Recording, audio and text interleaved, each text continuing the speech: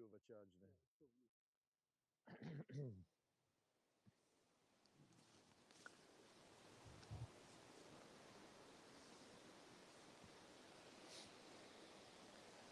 Hello everybody, welcome to another one of our legendary ghost hunts. More of Grisly Trail tonight. We haven't done one for a while, and we had a couple of you mentioning on the site how much you enjoyed when we do a trail that you can follow. And we're starting in a place that people who live here don't even know exists. I was told a story this week about the Bleeder. And then I discovered the story they were telling me wasn't new. It was a story of a ghost that had been seen in a particular place for over 500 years. That's no short thing to do, because some ghost stories happen and within 5 years, nobody's speaking of them ever again. Do you recognize remotely where we are yet? Well, I've lived in this town before, and I wouldn't recognize it from here. I'm in Morpeth, well, outskirts of Morpeth, and it's on the other side of this bridge that the ghost of the Bleeder is said to be. So come on with us, we'll talk about it. The person who started Morpeth was a man called William de Merley, and his son was called Ranulph. Ranulph took control of all of Morpeth after his dad. But when Ranulph was only 2 years of age, his wet nurse came down here. This is the western crossing of the Wansbeck River. We're going to be seeing this river again further up in Morpeth, but nobody ever comes here. And you must see these spiders, Tony. Double webs. Double webs, triple webs. World Wide Web. Massive. And they're all the way along the bridge.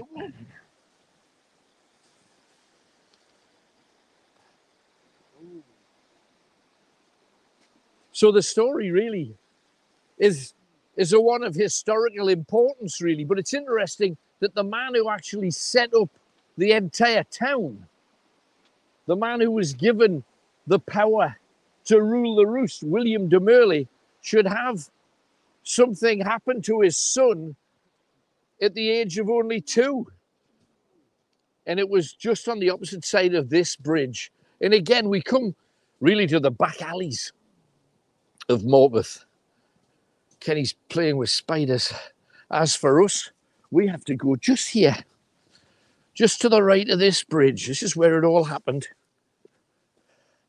Now, we're back in time, and I mean, we're talking 1080 here, and you can get right down, you can lap the river.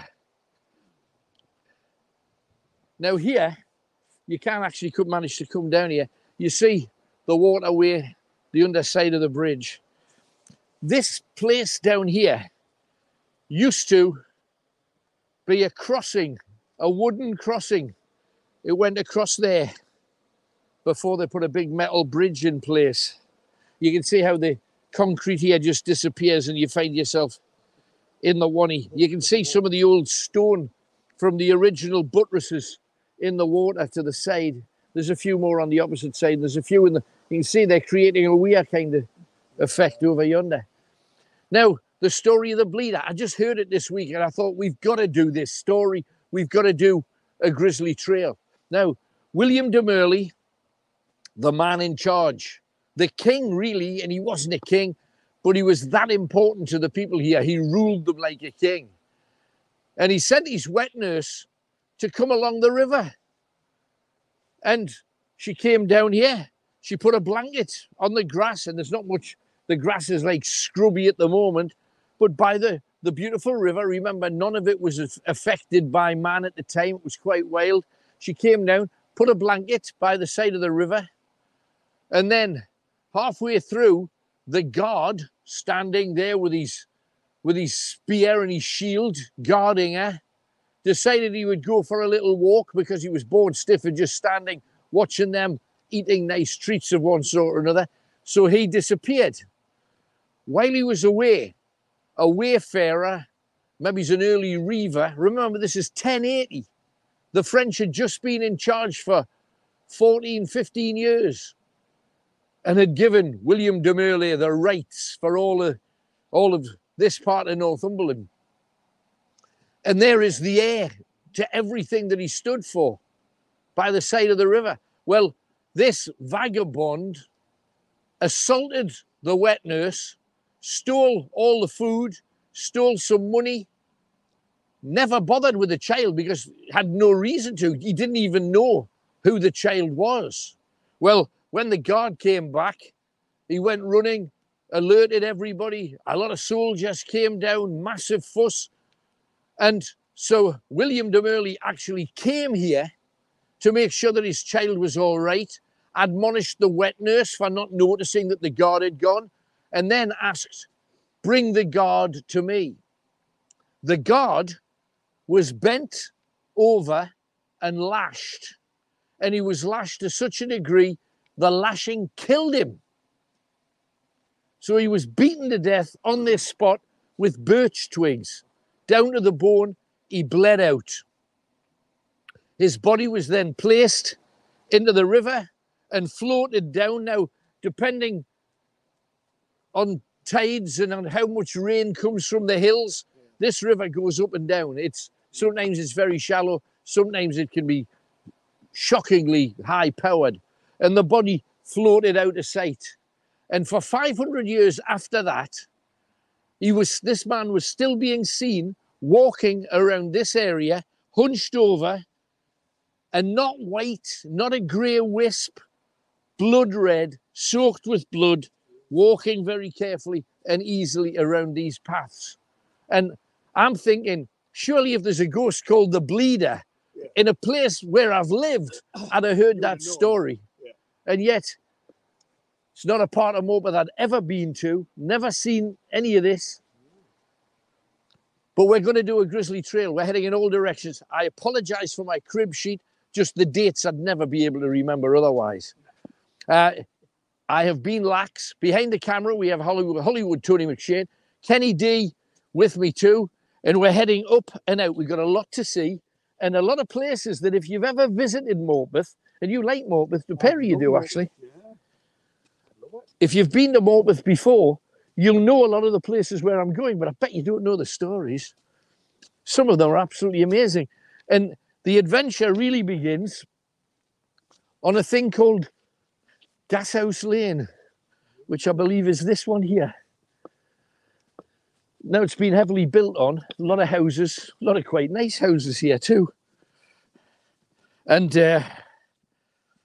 this whole place was called Morpeth because of what happened on the outskirts. Now this was the outskirts of Morpeth. You weren't in Morpeth. You travelled along the riverbank, along this road. This is long before there was any buildings here at all. Because the Morpeth that Morpeth gets its name from comes from the path right the way around the entire town. So it's not on one side, it's all the way around. Because people were attacked here.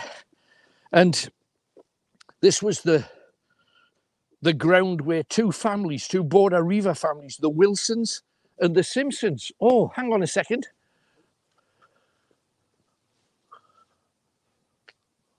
No, I might be wrong. There's a house here or hereabouts because the Simpsons and the Wilsons were Border Reavers that prayed in this area. There you go. Oh, Simpson's Cottage. And Simpson Cottages. And the Border Reavers, it just shows you that some of the Border Reavers decided to come and stay, and now it's called Simpson Cottages. I mean, they must have done. They're Simpsons, and they were reaving here.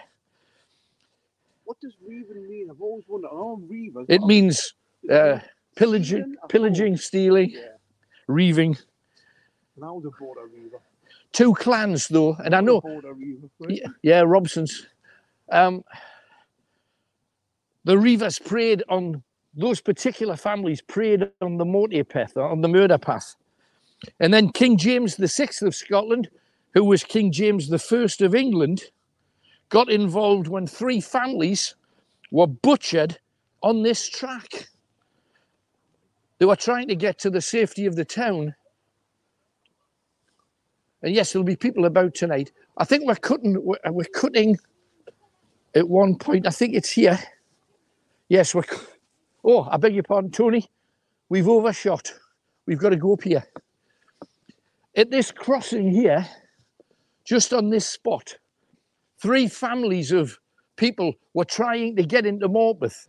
Now, while they were still on the Morpeth, on the murder path, they were at risk because there was no soldiers, there was no guardians, no other families to help them. And you see, all the buildings here are brand new. You know, none of them are really old buildings. So they were desperately 3 carts with everything they owned on them. Families just trying to get into Morpeth to save their lives. And they were butchered here on this spot right here. Watch your back. I think he may. I don't know which way he's going. Is he going to tell us? Or do we have to guess? Let's just get out the road. Which way are you going? Indicate would help. Right. Yeah, I'm not bitchy. Started. I'm getting another one as well, just to annoy us. He's not indicating either. Not that it's a pet peeve or anything. Anyway, so the 3 families were butchered here. Because those 3 families were butchered all at once, and this was a total of 17 people murdered, their carts, their animals, everything they had taken away. And it's like what happens now. You'll know yourself, if somebody pinched your flat screen and you paid 500 quid for it, you know they're going to get 70 quid in the pub for it. Yeah. You know, and you know, if they knocked on the door and said, look, I'm going to damage your house to the value of 300 quid and pinch your flat screen, unless you give me 75 quid. It would be cheaper just here, 75 quid. However, there's that. However, so King James VI of Scotland, who became King James I in England, it's the first time the 2 were together, he decided that something had to be done. So he sent down armed men to patrol the murder path, the Morpeth, for the very first time. And their very first job was to lie in wait at the side of the Morpeth until a group of reavers came by. There was a group of 23 of them who were all hanged on the site where the families were killed. So it was here. Just here. So if you're looking for a place that should have ghosts, I mean, it's unlikely because this is not your ancient castle or your stately home. However, I've got a story up this road about a poltergeist that'll blow you away. I can't tell you which house, but it's up here. It's up this, or is it that street? Just let everyone know that we are live. I think because we've started on time, people think it's a recording. No, we're not a recording. Hello, everybody. Welcome. Look, we're live. This is live. I'm waving. Yeah, but if this was recording, you could still do that. No, we can see it. I'm waving and it's this time. No, it's up here. It's up here. It is 2015. Yes, we're live. Yeah, we're live. We're just on time and I can do the links beforehand now. So, this street here. We're live. We're nearly dead down a corner. We can't be that lucky. Now, up this street, many moons ago, before I qualified as an exorcist, because I qualified in 2020, there was a guy who used to contact the program a lot, an ex-Catholic priest. His name was Father Flanagan. And he told me about a place up here that we actually visited together. Now, this whole place here used to have fairly well-off homes and houses. But the houses on this side, the other side of the road, this side of the road, were poor. Right. And sometimes they couldn't afford their rent. And they paid their rent in shillings, silver shillings. Right. And it was called mail. Hang on. No, sorry, we're not going to be squished. The taxes at the time was called paying the mail. The mail. Yeah. And if you paid in silver, it was called white mail. Right. If you couldn't afford to pay your rent, you had to give them animals. You had to find another way to pay your mail. Right. And they called that blackmail. And that's where the word blackmail comes from. Now, that's a brand new house. That's a very old house. One of these houses around I know which one. around here somewhere had an issue, and the story went that they were having trouble, and the woman was waking up every night. She lived on her own. This is about 1983, 84, and this lady had scratches on her body, and when she got examined, she asked her doctor, what could possibly be causing me to be scratched across my back and scratch it? And they're not places where somebody sleeping at night, even if they had long nails, would scratch themselves. It does look spooky, doesn't it? Have you seen that over there, Tony? Can you see the mist rising? Yeah. Well, can on my eye. I'm not sure I can on the screen. Yeah, a little bit. It's picking it up. Well, anyway, the house was exorcised 5 times and it made no difference. During the 6th exorcism, a local priest from Morpeth was pushed down the attic stairs, ended up with concussion, and he was taken up to a local cottage hospital. Now, the 6th exorcism discovered, and now this was in the newspapers, the press picked up on this. It was in the Morpeth Herald, and it was also in the Evening Chronicle, that the entity was found in the attic and forced out, and the exorcism was a complete success. And they checked on it time after time after time because the first 5 had completely failed. The woman with the claw marks on her ended up in total having 74 stitches in wounds in various parts of her body. Now, at the time, some people talked about whether it was, it's a thing called Munchausen syndrome, where people hurt themselves or hurt other people. And it was discovered not to be that. The doctor declared that the wounds were so deep and they were in such strange places that they had to be real. Now, you can argue 6 exorcisms, real priests, because it was a canon from North Yorkshire who came up, who was the head exorcist for the whole area, who eventually got rid of it. Oh, dear. Right, anyway, if we get to the end of this street, I know, I'm getting a headache already.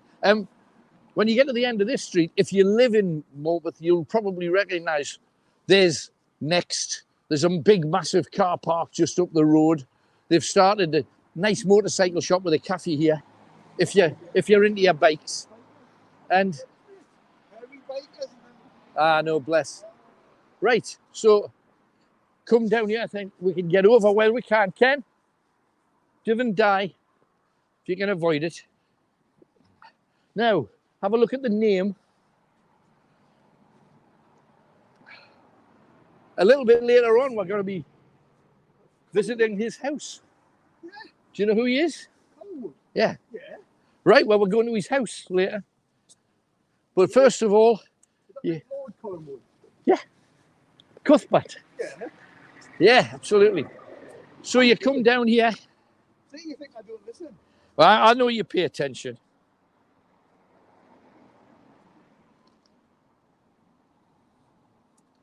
Now, back in the 1540s, they did a thing that I've mentioned on a few trails and ghost hunts, a thing called the rough wooing, which was get everybody to love the crown. Right. And any areas that didn't love the crown had to be roughly made to love the crown. So the rough wooing was essentially killing people. Right. And I've mentioned this a few times on one of our trips when we came to do Carlisle Park and the Morpeth Castle. We're crossing the road here, but you got to be a little bit careful. Turkish cuisine, if you fancy it, a physis. They do takeaways. We've got to get across. Now we're good. Let's do it.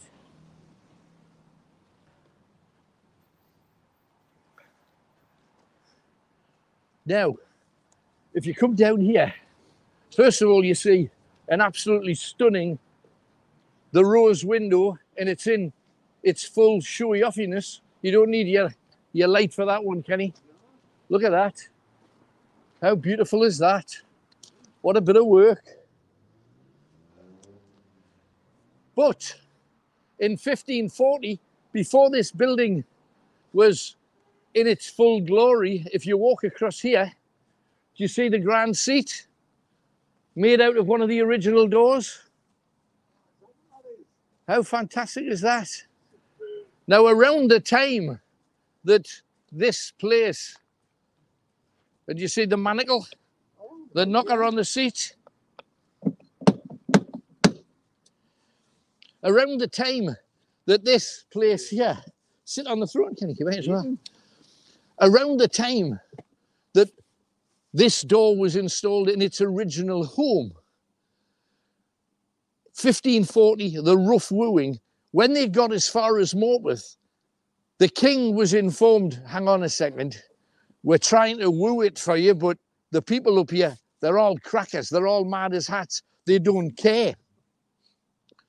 So the king said, I shall send some soldiers to guard the city.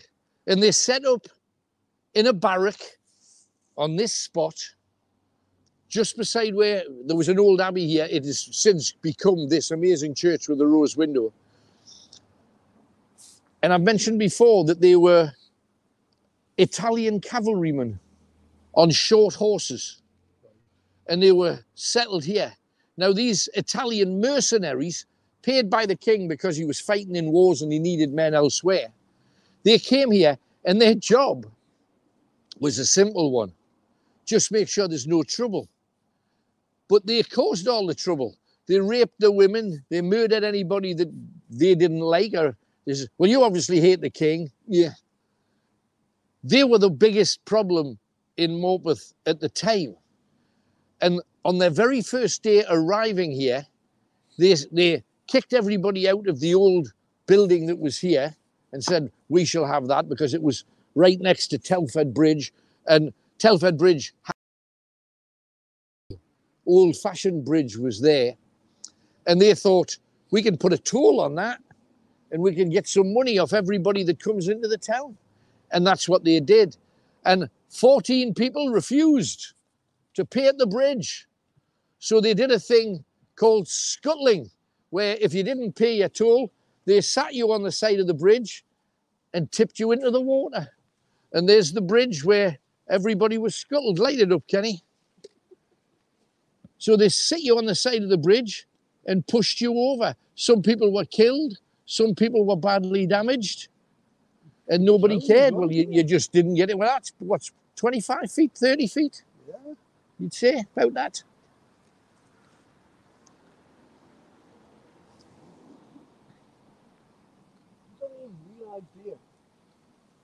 Not at all. Now, there's a ghost that walks here along the side of the church, apparently. And she's a famous ghost at that. King Henry VIII's sister. Yeah, do it. Take a walk. Along this side place where Kenny's walking right now, King Henry VIII's sister, Margaret Tudor, was staying at Morpeth Castle. She lay ill in Morpeth Castle for a number of months. She never fully recovered. She ended up dying of a stroke in Scotland. And on her deathbed, she said, when I die, 'tis to bonny Morpeth, for I was never happier than walking its river with the kingfishers and the heron. And it's said that she's been seen behind this church, St. George's Reformed Church. She walked along the bank from the bridge, looking at the birds. Now, this wall on the left-hand side wasn't there at the time. So this was the view she saw. This one here, the river and the riverbank. Watch it. Now, you got to remember, it wouldn't have been cut like it seems to have been cut now. It would be reeds and birds, kingfishers plunging down into the river. Amazing.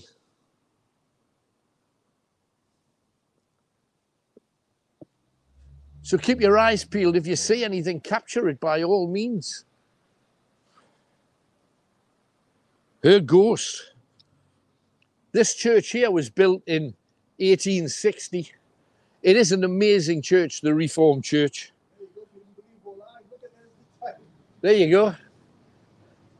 This church was built originally on an old mill, along with the building on the other side, the chantry, which is just on the other side of the road there.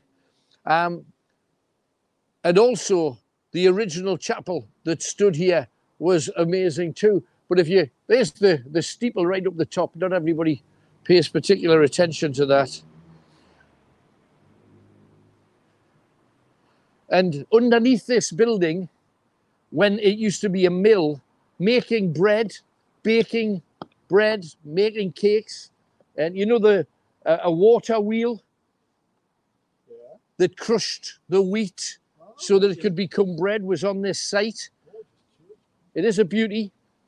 But in 1782, Daniel Wallace was a miller here, and he got his shirt caught in the side of the mill wheel, and he was pulled into the wheel and his body crushed. And he was brought to the old chapel here, which wasn't as grand as this building. And he was laid out, and people from Morpeth came down to pay tribute to a true tradesman who looked after his people well. So Daniel Wallace, caught in a mill wheel. Oh, there you go. Thank you very much. Ta-da! The chantry is directly across, and that's another famous building from years and years ago. And we start to see and have proper ghost stories along here. This is the main street of Morpeth. It's called Newgate Street. And I'll explain. Newgate is because at this end is where the new gate was built to stop people, to keep the baddies out. We told you that was a reaver trail just there to keep people out. At the opposite side of Newgate Street is Old Gate, where the other gate was on the opposite side. And here is looks like it is.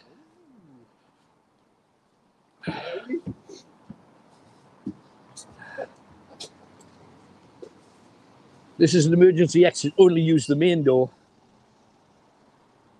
which is round the corner.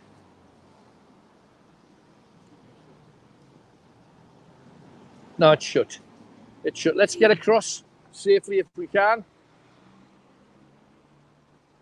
Oh, you take your life in your hands on this one. After this car, Kenny, quickly. Quick. Oh, too late, Ken. You're on your own.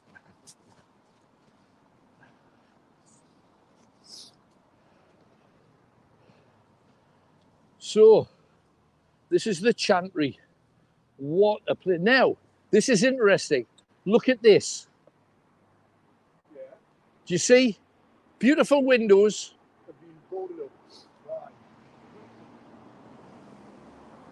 Now, there are markings from the original days. They're just metal posts to hold the building together.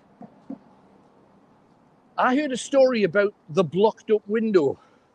And it was said that at the time of the chantry, and we're going back as far as 1290, there was a story about how a priest at the original chantry, which was called All Saints, this is before they had their first hit, Never Ever, a priest stepped out of line and ended up, they weren't allowed to have partners. They weren't allowed to have girlfriends, wives. And one of the priests stepped out of line, and it was said that where he lived in the chantry, they locked him away, and he kept sneaking out the window to be with the other ladies. Now, I don't know whether that's true. It's a lovely story. So eventually, the head of the abbey at the time said, he's not getting out. I've got the key to his big, heavy door. We're going to block up the window for all time. And he couldn't get out anymore to chase the women. Now, I know when it comes to the assault of small children, the church now just moved a priest to another parish, but this was in earlier days. We've not seen the front of this place, but I have to draw your attention to this building here. This is called Beaumont. There it is. Now, normally we don't talk about other ghost groups at any level at all. But in 2022, which is not that long ago, a ghost group was doing a ghost trail of Morpeth. And in one of the upstairs windows, they caught the picture of a figure. It was a true, genuine cap. Oh, hello. Kenny, quickly, just quick as you can, light up these windows. In 2022, they caught a ghost tour was going around, and in one of the windows, they caught a dark figure.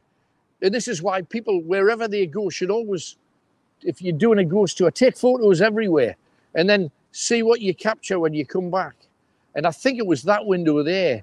And the image is on the internet. It's I think the Chronicle have even got it on one of their websites. Right. And it looks like a figure of an old woman wearing a hooded gown. And I think it's that window of Beaumont, that one just there. This one? I believe so. That's only one of 4 chantries, chapel like that, a bridge in England. Yeah. I was reading it there. It's got amazing. Well, tell everybody. It's interesting. 1300s? Yeah, absolutely. 1250 is when it was first built. And this was the original door here. You can see it's been bricked up too. And but the other thing that I haven't told you about this is this was a school, and it was also George Young's business. He was one of the first people in all of Britain to sell mineral water, to bottle mineral water, and they did it in this place. Now it's pretty much a museum where people can come and buy little mementos of Morpeth.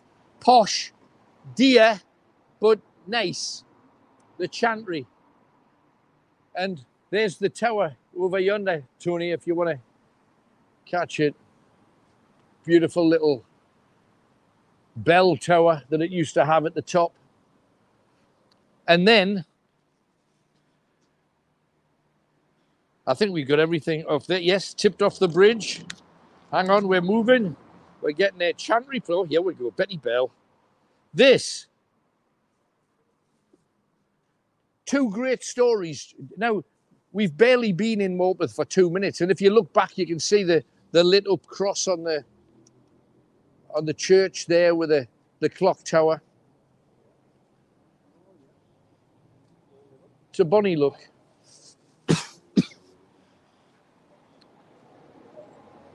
But it's over here, Tony. Two tremendous stories. First of all, Ken,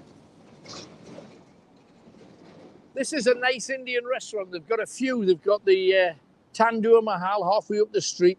They've got a Thai restaurant further up. Nice place to eat. However, look at this building. All the way to the end. Ignore the shops. Ignore the tandoori. Ignore this old building here. What do you think this was?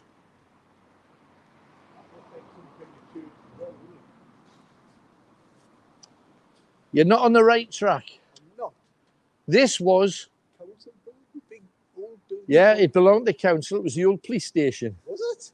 And a man called Alec Wilson was arrested for the murder of his wife. His wife and child were found dead in Morpeth. Alec Wilson went to court.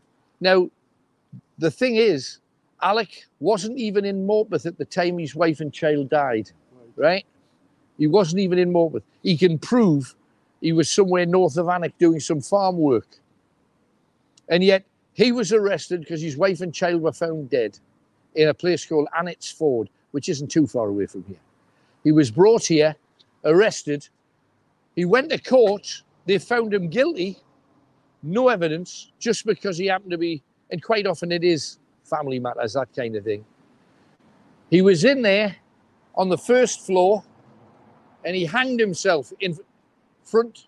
And actually, you can, if you look inside that building there, you should be able to see, because they used to have like a roof joist across the centre. Can you see it? I don't know whether you can.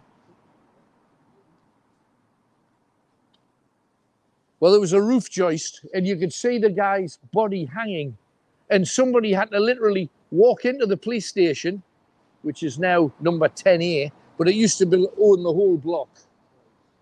They had to go in and say, you do know there's somebody dead upstairs. And it was Alec, bless him, Alec Wilson, hanging on the first floor.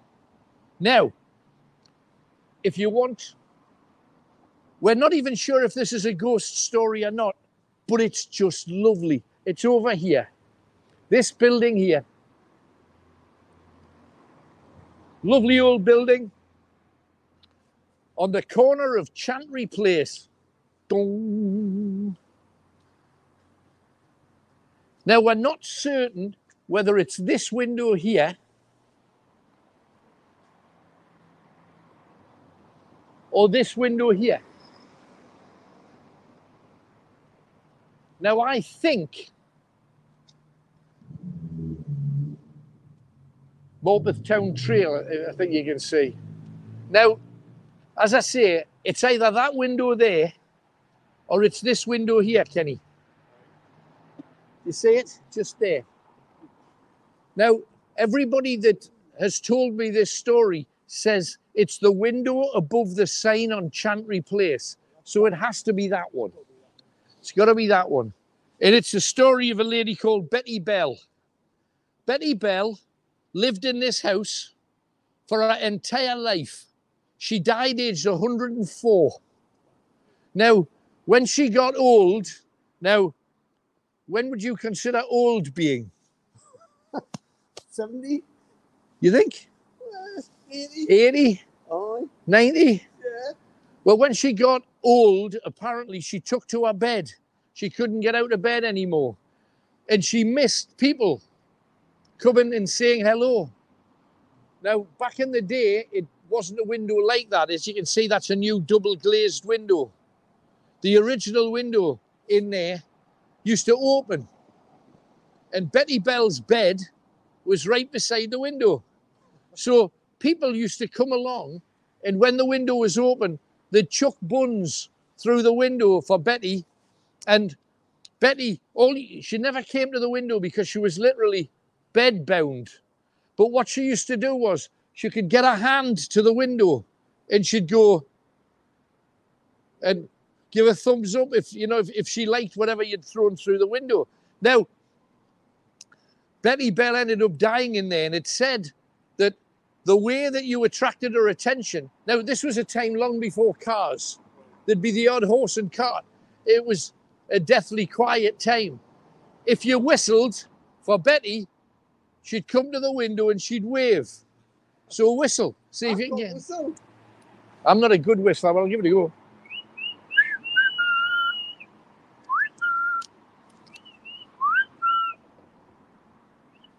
Be brilliant. If you saw a hand, you'd poo your pants, wouldn't you? But that's the story of Betty Bell. I just think what a lovely story, that even though people knew this woman that they'd known for most of their lives, they'd come and see her on Chantry Place. And we look across the road to our next one. And it's here, next to Saks, Kelso Street. This is called New Phoenix Yard now. The bell's ringing in the clock tower, which is relevant because we're going to see that soon. There it says, there's the title, New Phoenix Yard. But this, back in the day, used to be called the Cringe. Now, all of the old towns back in the day had this type of thing. And they were used mainly, you can hear the echo, they were used mainly by what they called cut purses, because everybody didn't have bags. They had purses hanging on strings, and these kids had knives, and they'd walk past you and they'd go, and they'd cut the string, grab your money, and then leg it. Well, the reason that you know that this is the cringe is for this reason, not just because somebody's drawn a pair of testicles on the wall. It's this.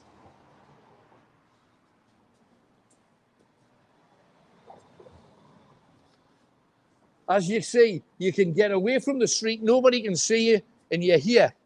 You've taken somebody's purse, you and your mates are here dividing up the money. And the alley in, have you heard the big ship sails on the alley in? Yeah, yeah. Here, the kids would hide round the corner and they'd share their monies out. However, one day, a group of kids working as a team came down the cringe to hide around the corner, and they got caught. And here, one of the kids was kicked to death, and they hanged him or hung him from the lintel, which is not there anymore. It's gone, isn't it? You see, it would have been here. Well, they hung him from a hook here. They'd already kicked him to death and he was bleeding, and they left him hanging in this spot. Now, it's said that this area is said to be haunted, right next door to Saks. There was a story in 1991 where somebody rang me on the radio saying that Saks was haunted. So, but the body of that kid was left hanging here, and anybody who wanted to get to and fro, because they would bring carts up here, they would bring horses and carriages up here, they had to get one of their men to put his body to one side till the cart got past, and then let it swing back into place. So, grisly stories. And this is just the way you get round the back, a quick shortcut, a little, that's what we're talking about here. Amazing. Just in every direction, there's a strong story. And then the next one is a pub called the Ironmongers, and it's just here. So if you take a look at the building, amazing. Did you ever go into Smales while it was in existence? No. John Smales Limited. You see, it's light it up, Kenny. It's known as the Ironmongers now, and it's a pub and it's a restaurant and it's posh and very nice indeed. John Smales was a Kelso Scot, and he used to sell fishing tackle actually on the street a little bit higher up from a horse and cart. And fishermen would come up to his horse and cart and they would buy a fishing rod or some bait. And we're being serenaded beautifully by the clock tower, because that is nice.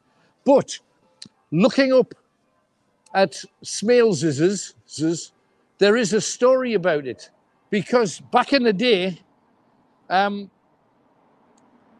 this place was haunted. He moved into the new building, that's this, in 1920. But when he got in there was a ghost apparently already. And the ghost was of a merchant who was murdered on the top floor, and his rotting body was found in a windowless building.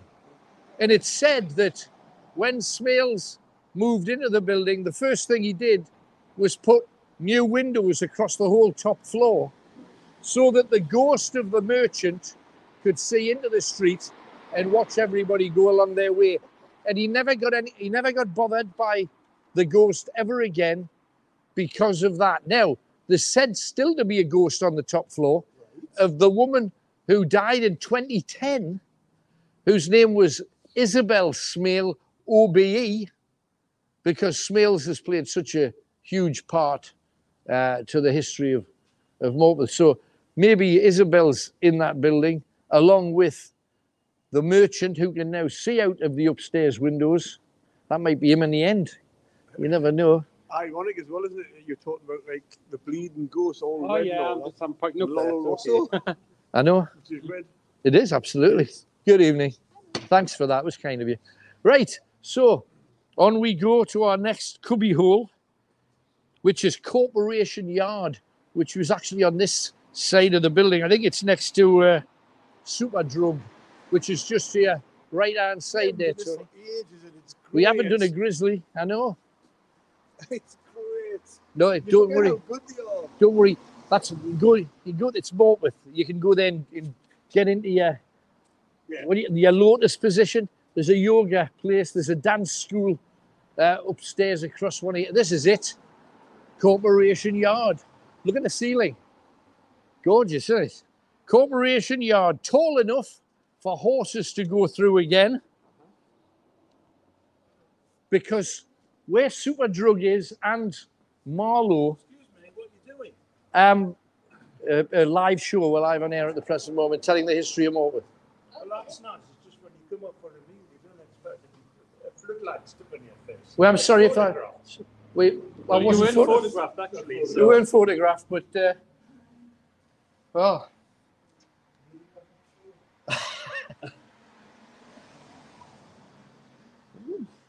Certain amount of self-importance there. Yeah, absolutely. And I don't ever remember putting a light on anybody's face in there at all. We were on the top floor. But anyway, hey, can I please everybody? Ducks back, water up it. So anyway, Corporation Yard, it was made big enough. And as you can see, if you're riding a horse through here, you're not going to bump your head. This isn't like a little narrow track, because the buildings on both sides, Super Drug and Marlow, apparently used to be an old coaching inn. So people would come, they didn't have this there at the time, and the staff would grab hold of a horse, take it around the back, and round the back, and it's around here. Excuse me, what are you? What's it got to do with you? Well, we're just terribly polite. We listen very carefully and then do what we're going to do anyway. But this is where the old coach, and I know now it's kind of used for a car park and what have you, but this is where the old coaches used to be stacked and stored while people went into the coaching house to have their food. And this is the interesting thing about this area is, first of all, there's nothing to look at apart from the backside of Marks and Spencer's, right? Yeah. You quite often see police station. There's a recycling, all your bins for recycling's up there.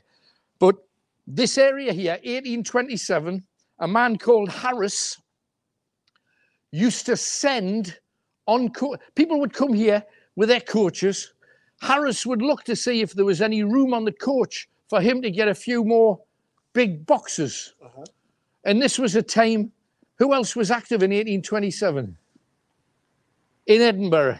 Oh my God. Birkenhair. Oh, right. And Harris used to get corpses from local cemeteries around Morpeth and add them to the coaches that were understocked. You know, if somebody wasn't carrying a lot of stuff. Stick some more on there. And they'd stick an extra one on, wouldn't declare it. No. When you get up to Edinburgh, take it off. Carry on. Take it off to Backhand. it goes to the doctor. The doctor uses it to cut into people and what have you. Anyway, Tony, I'm afraid we're heading back down to the main street again to upset some more of the locals. When he dies and he tries to get in touch with us, I want to see it. What are you doing? Do you know, it flashed across my head that when he says, "What are you doing?" I was tempted to say, "Minding my own business," but I'm too polite. I know, Just too polite. I should have just said it. Anyway, easy being wise after the event. Right, along here. Ah, dear. It's not going to spoil me now. I know. Right, along here, another little bit of history, really. Now, that's the local dance school. Apart from the Tandoor Mahal being a stunning Indian, it's a great restaurant. This place here,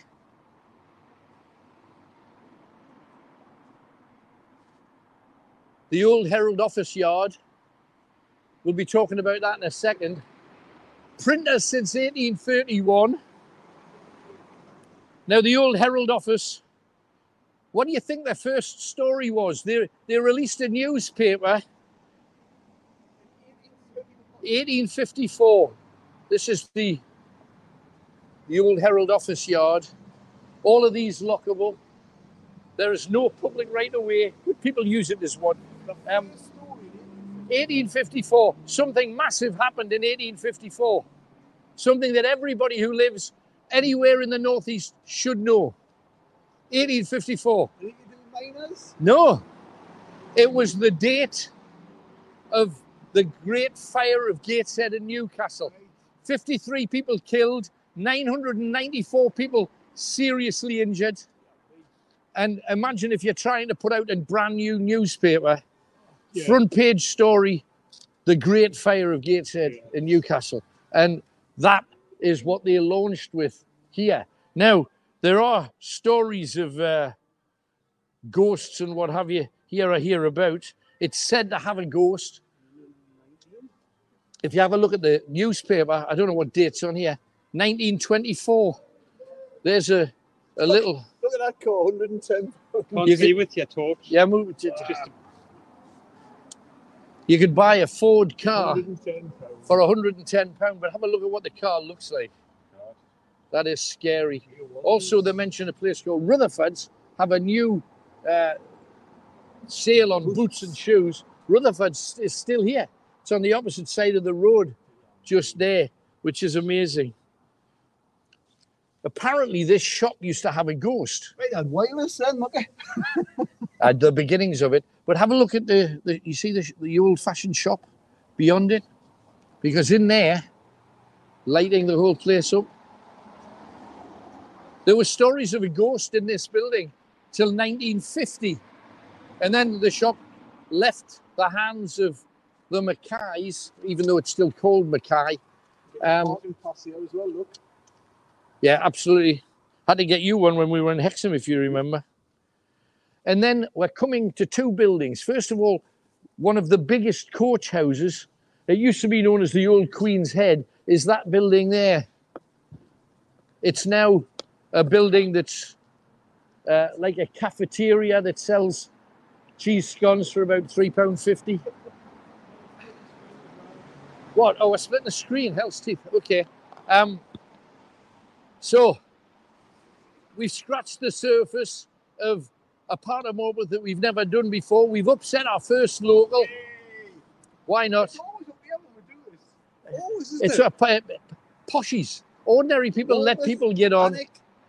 You're always going to brush the nose of the odd person who is, you just know his wife's not happy. But anyway, nature of the beast. Bottom line is, we've scratched the surface. We've got a lot more to go. We're going to some of the darker stories. And the next building we're touching has about 8 stories because it's cursed. So I'd love you to come with us. How do they do that, Tony? There's a link in the video description on Facebook and YouTube. Just hit that, become a subscriber, a supporter, join the channel, and part 2 will be there. So it sounds very easy, and it actually is. It costs you about 80p a week for everything. You get everything we get. So make sure you do it, and we'll see you on the other side. If we don't see you, ta-ra, and thanks for joining us. Anyway, let's rock on. So,